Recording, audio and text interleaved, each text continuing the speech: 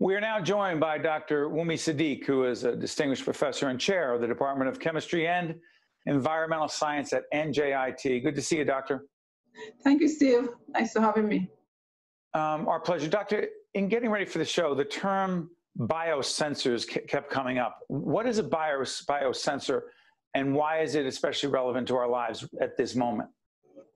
A biosensor is a small-sized device that would typically be used to provide information about the presence or the level of any biological molecule.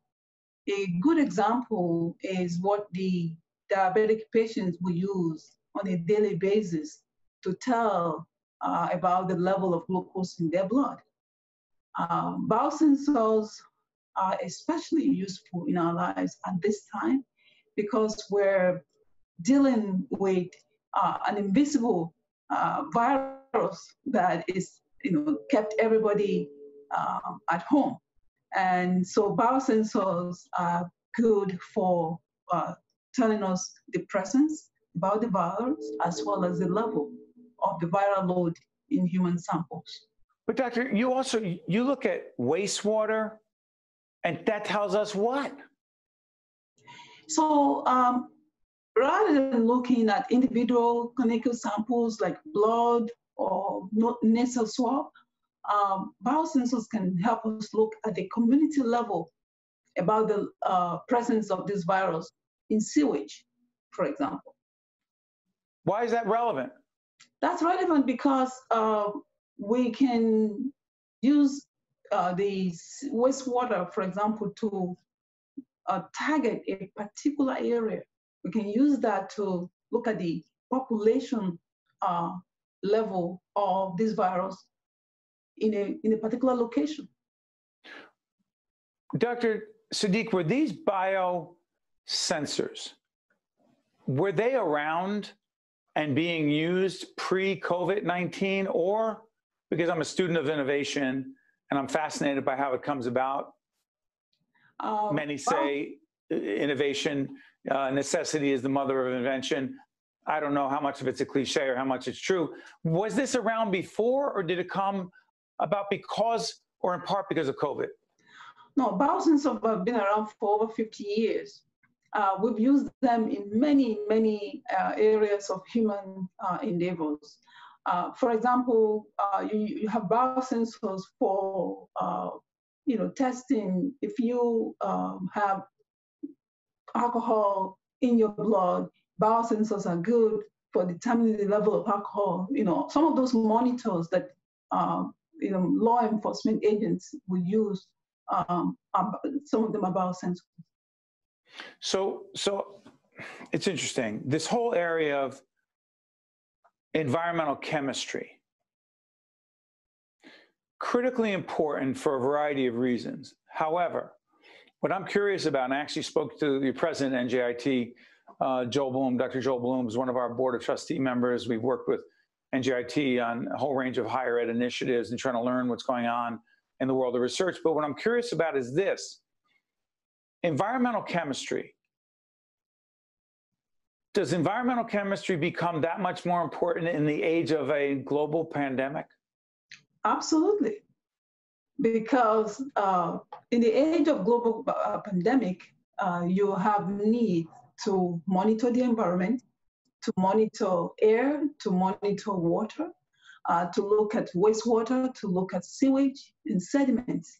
And so environmental chemistry is always important, even in this time that we're in. It's interesting because I know you're doing some of that work in Newark, New Jersey right now. And we've had Mayor Ras Baraka on many times. And also check out our website, steveadubato.org, for a very in-depth, comprehensive interview we did with Newark Mayor Ras Baraka. Much of it was about these topics, public health in Newark. Is it critically important, Dr. Sadik, that you share your findings from a lot of this research using biosensors with government officials, particularly public health officials, so they can then execute policy and programs? That's the essence of it. When we do research in this space, we provide information for public health that would be of interest to policymaking, to protect human health, to protect the environment. So it is critical that we are able to liaise and present information in such a way that they understand what is at stake. And so finally, for those who, as we do this program on the 22nd of October, a lot of things will happen between now and the end of the calendar year. For those who question a lot of the science, fair to say you question the science at one's own risk or society's own risk? I would say so. I think science has done a lot to protect us and will continue to protect us. And so by ignoring science, we are basically endangering our own health. I think it's important that we listen to the scientists. Yes, well said. And Dr. Wunmi Sadik, Distinguished Professor and Chair of the Department of Chemistry and Environmental Sciences at the New Jersey Institute of Technology, NJIT. Dr. Sadik, thank you so much for joining us. We appreciate it. Thank you for having me. You got it. I'm Steve Adubato. Thank you so much for watching. We'll see you next time. One-on-One with Steve Adubato has been a production of the Caucus Educational Corporation. Funding has been provided by Horizon Blue Cross Blue Shield of New Jersey, PSC&G, MD Advantage Insurance Company, ADP, the Healthcare Foundation of New Jersey, the North Ward Center, Johnson & Johnson, NJ Best, and by the Adler Aphasia Center. Promotional support provided by CIANJ and Commerce Magazine, and by NJ On Air. Choosing a new family doctor can be confusing.